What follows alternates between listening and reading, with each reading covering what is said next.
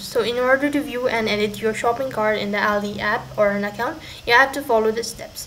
First of all, go ahead and open up a browser, type in groceries.aldi.co.uk. That is going to take you to the official page, and you have to first of all go ahead and add the product to your cart. If you've already added the product to your cart, from the home page you can see there's this cart icon. You can go ahead and press on it, and in order to view your cart details, now you've actually viewed your cart.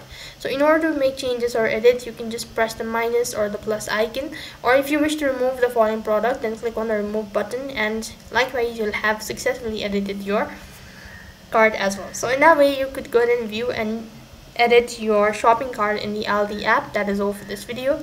I hope the video was helpful. Make sure to like, share and subscribe to our channel. Thank you for watching. See you in the next video.